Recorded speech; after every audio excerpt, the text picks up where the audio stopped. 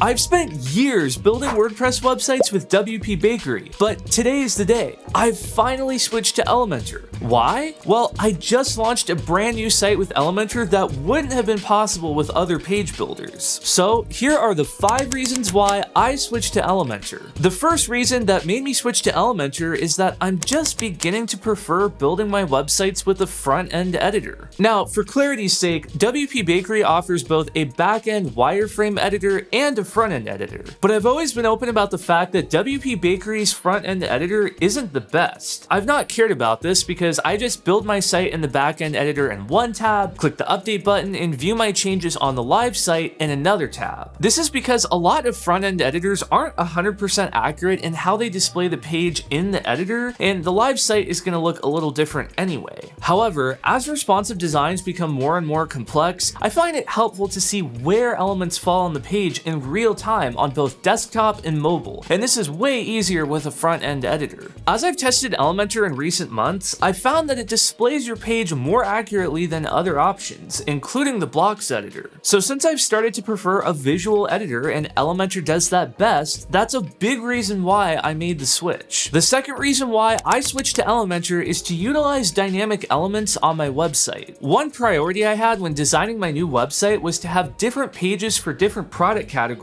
where I could display specific products for each use case. I could have built a static page with each of the products and duplicated it for each category, but what happens when I need to add or remove a product? Or what happens if I want to change the design of those pages? I would have to rebuild each page from scratch and make the design changes by hand. But then I discovered the Elementor Loop Grid Builder. Using the Advanced Custom Fields plugin, I created a custom post type for product reviews that contained the exact fields I needed. I then built a template for my product listing and used the Loop Grid Builder to dynamically generate my pages. So now I can add or remove products as a post in WordPress without the need to open the page, add a section, remove a section, swap out the image and button URL, and just all the convoluted mess that it would be if it was a static page. If I ever want to update the feel of the page, I can just change the product listing template and it will update on every page for every product. I'm sure I could have achieved this functionality in WPBakery with a plugin, but I like that this feature is built into Elementor. Another built-in feature you can take advantage of is the subscribe button. It's free to click subscribe and hit the bell, and you'll be the first to know when I drop new videos. The third reason why I switched to Elementor is to reduce the amount of plugins my site needs with Elementor Pro. Now, Elementor Pro is not cheap, and to be honest, that's one of the reasons why I resisted switching to it for years. But I built my website using the free Hello Elementor theme, and thanks to the Loop Grid Builder, Form Builder, and Pop-Up Builder, I was able to eliminate several plugins that I previously would have paid for. Less is more in WordPress design, so the fewer plugins you're able to use to build your website, the better. Fewer plugins means less code to load, fewer things that can break as a result of PHP updates and browser updates, and fewer potential security vulnerabilities. So not only does Elementor Pro help me build cleaner sites and rely on fewer plugins, but it also saves me some money. Now, I get that this may not be a popular opinion when many users are upset at the repeated price increases of Elementor over the past few years, but honestly, I don't think it's unreasonable for what you're getting. Premium versions of contact form builders and email list opt-in plugins can easily go for $99 a year for one website. So $99 a year for 3 websites with Elementor Pro or $199 a year for 25 websites isn't bad when you look at it in that context. Now, my biggest reservation is that Elementor will continue to inflate prices as the years go on because they know that so many sites are reliant on it and they have a captive customer base. But the blocks editor has come a long way in recent years, and as a result, they have more competition than ever. So they have to stay competitive and keep innovating to retain loyalty. This brings me to the fourth reason I switched to Elementor. They've been constantly innovating and adding powerful new features over the past few years. In recent months, they've added Ajax loading for the Loop Grid Builder, a new image optimizer plugin to convert images to WebP, and Elementor AI. The team at Elementor is listening to user feedback and implementing features features that users are requesting through GitHub. While WPBakery has felt stale in recent years, not adding many new features, Elementor is grinding, dropping new updates at least once a month. Elementor might be one of the only page builders in WordPress that gives you the tools to build one of those Apple-style product pages with rich animations as you scroll the page. It's features like these that make me appreciate the true power and flexibility of the page builder. If you have any questions about the features of Elementor or which page builder might be right for your website, I'm always available to chat in my Discord server. I help out as much as I can, and you can also gain insight from other members of the community. I'll have it linked below if you're interested in joining. And the fifth reason why I switched to Elementor is the theme builder. With Hello Elementor and the theme builder, I have the power to essentially design my own theme. I love getting to customize not just the header and footer, but also the templates for a page, a post, and even search results. The theme builder is so powerful, and even though WordPress is implementing this natively with full site editing, it's still not nearly as advanced as Elementor's implementation. The theme builder empowered me to make my website my own and build more elements from the ground up, and I've never felt empowered like this with other themes or page builders. So, do I think everyone should use Elementor to build their website? Not necessarily. I think the best fit is for users who can get value out of the pro features. The theme builder, loop grid builder, form and pop-up builder, and integration with ACF are the types of features that make Elementor Pro worth subscribing to. If you don't need these features, you could use the free version of Elementor to build your website, but with the huge advancements in the stock blocks editor in recent years, I think you'd be better off using that to build your website. The main advantage to using the free version of Elementor is that you can seamlessly upgrade to the pro version later on and add the advanced features without having to rebuild your website. But if you know your site won't ever need those features, I'd use the blocks editor over Elementor Free. If your site can take advantage of the dynamic features of Elementor Pro, I think it's an incredible value. My site's new dynamic features were inspired by the CMS collections feature in Webflow. It helped me approach my site design with fresh eyes. I recently tested Webflow to see how it compares to WordPress, and you can check out that video here.